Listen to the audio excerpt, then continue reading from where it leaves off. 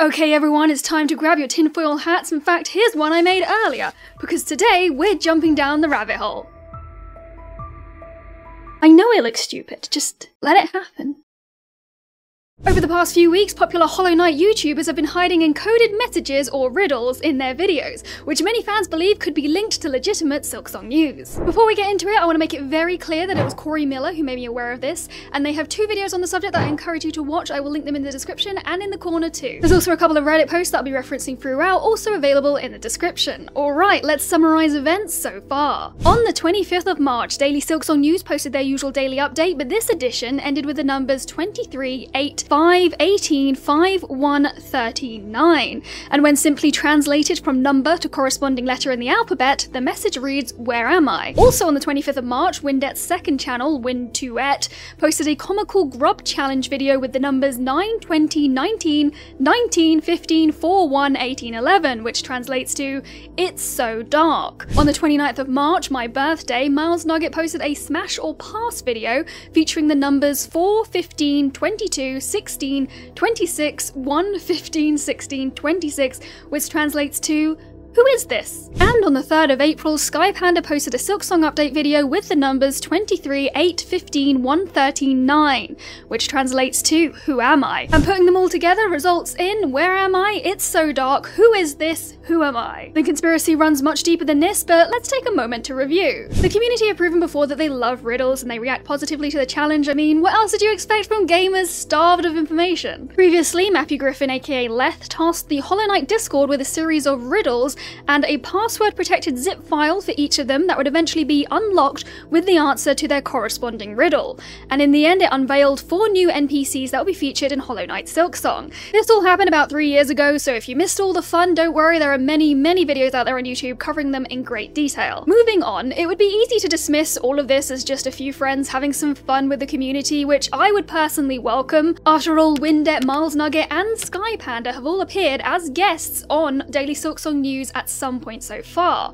and we know that our aura is no stranger to the odd cryptic video. However, to counter that, popular Hollow Knight lore YouTuber Mossbag was previously given a part of a riddle back then 3 years ago by Team Cherry to post themselves on Twitter, so it's not a complete stretch to imagine that Team Cherry had once again reached out to creators to enlist their help and their audiences. We also know that Hollow Knight Silksong begins with Hornet being kidnapped to a faraway land called Farloom. She doesn't know why or by who, and yes, it does look rather dark and bleak out there in the opening sequence. Regardless of whether this is a sneaky way of drip-feeding information from Team Cherry or a boredom-fueled fan project, I would guess that they are referring to what Hornet might have been feeling in that moment, as well as a nod to the mysteries surrounding her heritage and what happened to the Reavers when they left Hallow Nest. And it doesn't seem like I'm the only one who reached that conclusion almost immediately. But let's continue. Reddit user Rojolt144 posted on the Silksong subreddit on the 7th of April that they had searched the first coded message and stumbled upon a YouTube video that was uploaded on the 11th of January. And the title of that video contains 5.1, so they theorized that perhaps this means May the 1st. What could be happening on May the 1st? We still don't know. The video they found was particularly interesting as it contained messages in Morse code and a description that could be translated with a Caesar cipher to, "Where do I go after I disappeared? Where is my friend? We were just making a machinima." And on that account's latest video, they posted a description that purposely capitalized letters so it read the message, "Go alone, miss you." Now, if you're anything like me, you've listened to that last segment and thought, that's gotta be a coincidence. Like, what does any of that have to do with Hollow Knight? It's a simple enough riddle that maybe other ARPGs likely used it in the past and now we're latching onto connections that just don't exist. Despite having a degree from the Massachusetts Institute of Copium, that's too much of a stretch even for me, but there is more. They came back with another update with the help from others on the subreddit. Now, I'll pop it on the screen and remind you again that I can take absolutely zero credit for any of these findings.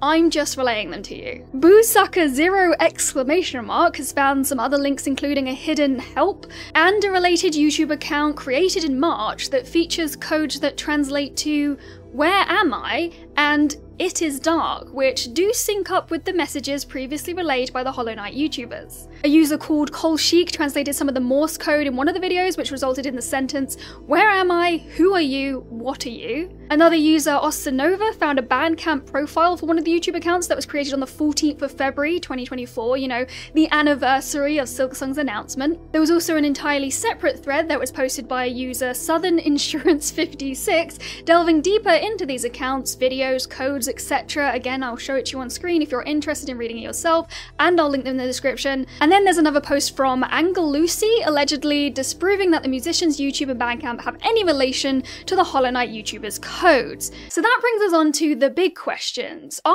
all of these things actually connected? And are Team Cherry behind it? Look, I'm sorry fellow fans of Hollow Knight, and I say this is the most hoped-up Silksong stan in existence, but I do believe that this is just a case of fans trying to wish something into reality. I do believe that there is something worth investigating here, but for me it ends at the coded messages offered by the Hollow Knight YouTubers. I don't believe Team Cherry is behind this though, and I'll go into more detail around why I think that in a moment. And I believe the rest is sheer coincidence in that the Redditors found another ARPG, and this has nothing to do with the original codes. I do also genuinely like the idea that they brought musicians into the mix, given the whole Silksong themes of Farloom. But anyway, my reasoning. First of all, I want to emphasize that I'm really happy that these creators came together to start something, and absolutely no shade intended. We are so starved for information, and this is a fun activity to keep some of us busy. But they're barely riddles. Like, I wouldn't class them as riddles myself. The most challenging part is having to find them in the first place. And I don't at all think that this was the intention, but it's probably given their videos a nice boost in views. I personally hadn't watched that Windet video before, and I likely wouldn't have found it without this, so it's been great for me. The legitimate riddles that Leth provided those years ago were solved, yeah, fairly quickly, but they were a tad more complex than a direct translation of numbers to letters. Okay, my next reason is incredibly weak, but hear me out. I've only spoken to Leth myself directly through Twitter DMs. He's pretty good at following Hollow Knight creators on his radar, but he doesn't seem to follow any of the creators involved in this. Now, I couldn't find Twitter accounts for all of those creators mentioned, but it's still very surprising, and it's not for me to question at all. He's also active on the Discord, so I don't know, maybe it was orchestrated on there instead. I'm still excited to see what their next move is, but I'd need some kind of support from Team Cherry or Leth to believe it's more than just a fan project. Actually, who am I kidding? If they manage to get Mossbag, Aurelia, or Fireborn, or Blue involved in some way, then yeah, I'd probably put the tinfoil hat back on. I think I exist in a little bubble where their videos are the ones I consume the most, so I've gaslit myself into believing that they're more likely to be given secret information. And of course, I'm more than happy to admit I'm doing it right now that I exist in this little bubble, so this opinion might make me really unpopular, but I genuinely do hope that Team Cherry consider letting some creators play early. And I don't mean on stream, because I don't want anyone to get any spoilers before release, but just so they can provide some feedback or start preparing content in advance. It's very normal practice with other games, and I promise I don't mean this in a invite me kind of way. I'd love to be included, obviously, but I don't think I'd be very high up on their list. There is one more thing to discuss, and I didn't bring it up previously for good reason. I was waiting on confirmation, but I have now been accepted as one of the official Triple I Initiative co-streamers, so I'm planning to be live right here reacting to all the news on Wednesday, April the 10th from 6 PM BST. I don't expect any Silksong news, but I do expect lots of solid indie announcements. Sorry for the convoluted, rambly, mildly biased video. I'd love to hear your takes on the whole thing. Don't forget to subscribe so you don't miss any of that sweet government-mandated Silksong hopium. Thank you for listening, and I'll just leave you with this.